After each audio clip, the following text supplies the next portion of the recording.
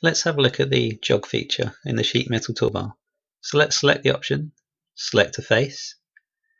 Now we need to select a line to draw our jog. Have our line. Let's set the line dimension. So go to Smart Dimension and constrain 40 mm. Okay, and here is the line we're going to construct our jog feature around. So let's select a fixed face and an initial feature pops up. At the moment the feature is at 45 degrees. We can turn on and off the default bend radius. I'm changing it to 5, but we can change it back.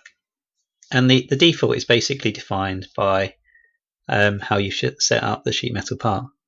So we can change the dimension position. We have 3 set positions. So all based around the 6mm D1 position.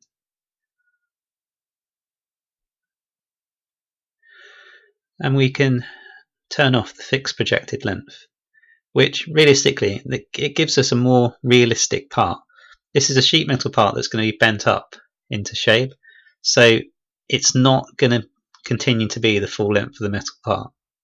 So you can see with the different types of bend, you get a different length section when it's bent up.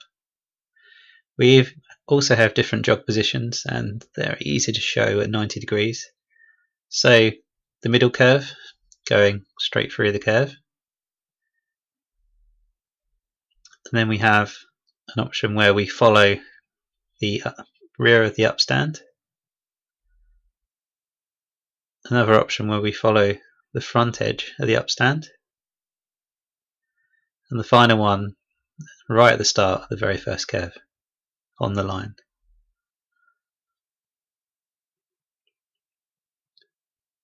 Okay, let's put back to a default position. Okay, and here is our jog. Let's try another one. Let's draw on this second metal finger a line again across. We constrain it with a dimension 40 mm, and this time I'm going to select a different fixed face just to show the difference in the output you get. So yeah, the fixed face is now at the opposite end, and it produces a vastly different shape. So you need to be very aware which fixed face you select to construct your jog feature. So all the same settings comes up with a completely different jog in a completely different position, all because we selected a different fixed face. Let's go back in and edit and change our fixed face to the edge that we know. Okay, just to show it would have been identical apart from the fixed face. We can reverse, simple as this, and you have a reversal of the same edge. Let me finish by showing you something that you can't do with the jog feature. So if we wanted to make 2 curves in one go, let's say by trying 2 lines,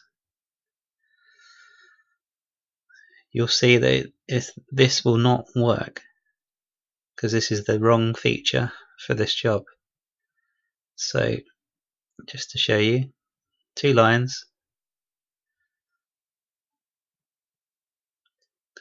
The jog feature can only be created from a sketch with a single line. So, and there we have it. There are ways around this. So instead of a jog, we can try a sketch bend. So let's just select the sketch bend option. Going to just pick a face. And here we have a sketch bend. but we'll talk more about this in the next section of the video.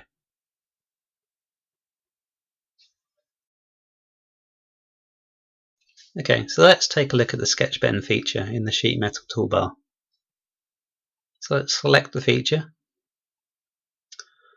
Now we need to find a face to sketch on, and we'll draw a line across that face. Let's put in a second line.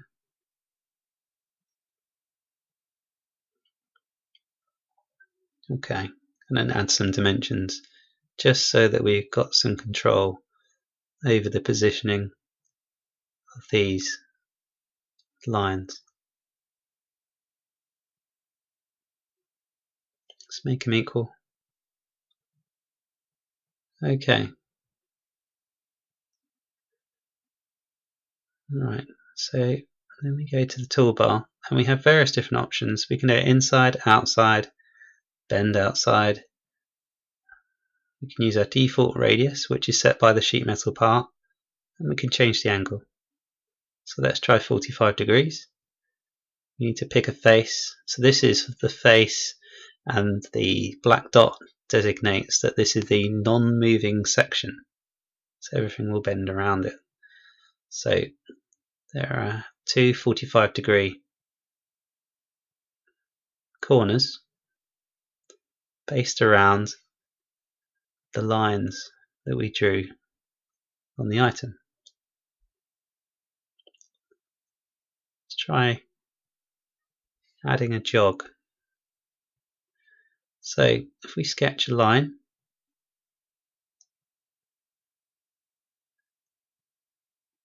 and a second line using the jog feature,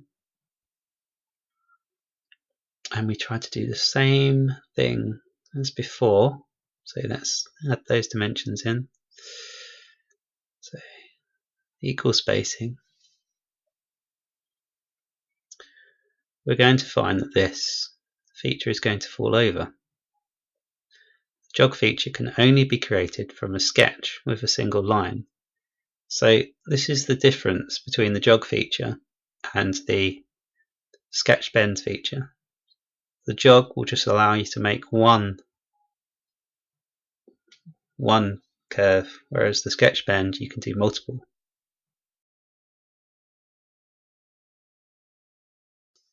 Okay, let's have a look at the cross break feature in the sheet metal toolbar. So here we have a box sheet metal part, and we're going to apply a few cross breaks. So simply selecting the face will apply a graphical representation of a cross break.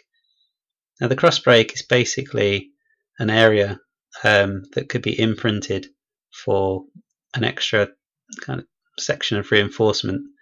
If you have long sections of sheet metal ducting like this, you might want to apply a cross break just to kind of break up the long section to add some reinforcing.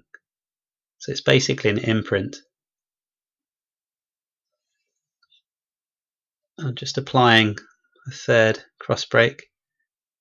So we've got 3 imprints on the sheet metal part. If we go ahead and flatten the part, the graphical representation is maintained. So you can see 1, 2, 3 cross breaks along the with interspaced by the bend edges.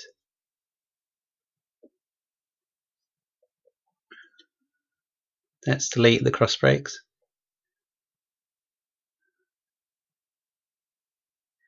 There are other ways of applying cross breaks. If you don't want to apply your section across the entire wall, you can use template sketches. So here I've set up a template sketch. I've predefined my sketch along this face, and I want to apply 2 cross breaks. So not the sheet metal toolbar, we need to go to get out the sketch.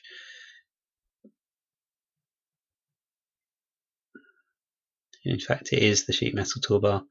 Applying the cross break,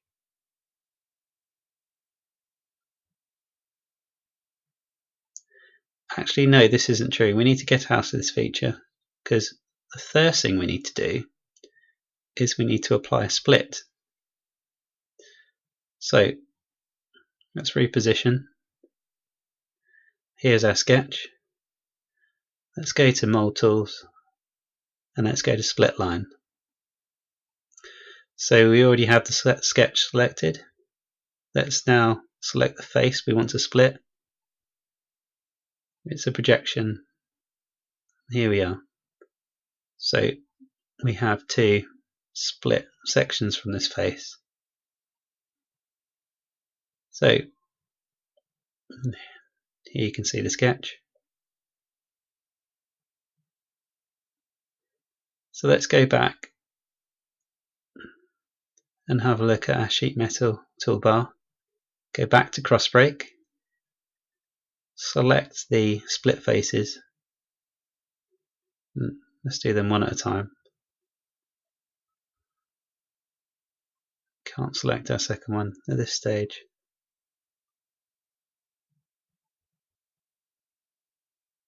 So there's one cross break,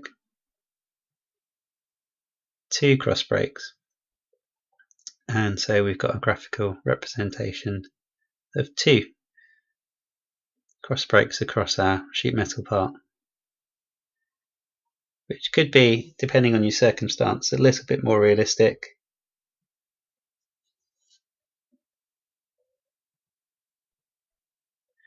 I've set up a second template sketch for the base and another one for the other side.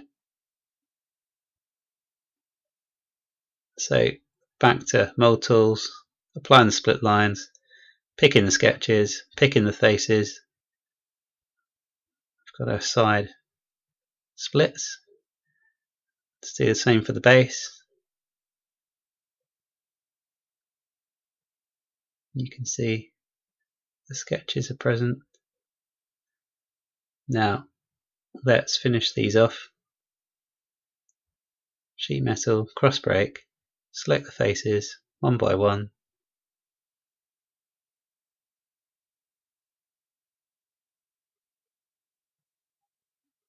Then we have a slightly different representation of how the part might look. Again, you can see there's no actual imprinted geometry.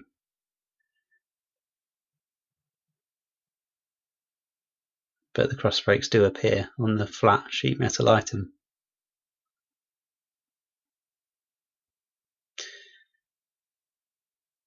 There are other ways that we can apply a cross break. So let's start all over again. And here I have a partly modified section which we've applied a cross break via a forming tool.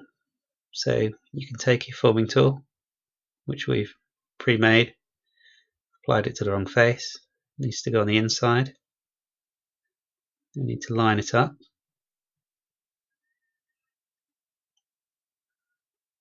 Needs realigning.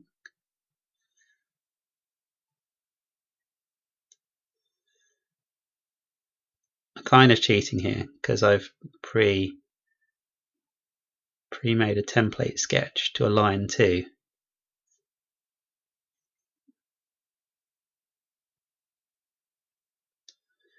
So we just pick our alignment points.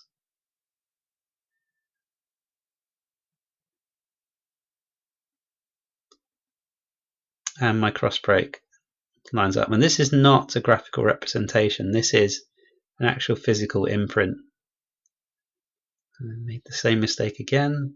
Let's change the face. We need it to be on the inside, so it's facing outwards, so it's an imprint pushing out.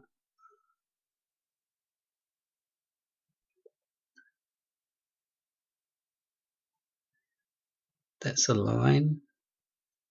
What I've really done is when I've produced the forming tool, it's aligned from the center, and then I've just sketched a template on the face which also has a mark through a center line.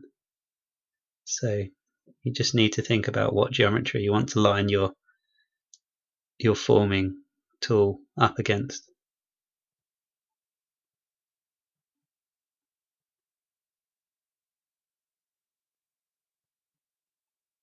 That didn't quite work out. Let's try that again. Let's place that on the inside.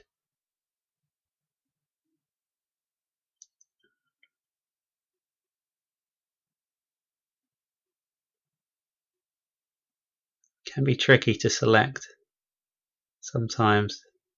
Just get the right points, put them together. That looks a bit better.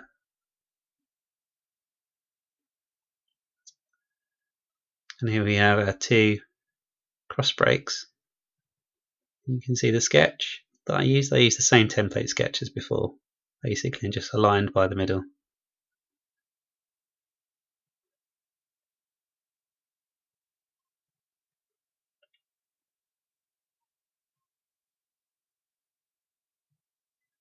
So if I turn this around, you can see that there is actually a representation of the form that's been imprinted into the sheet metal part.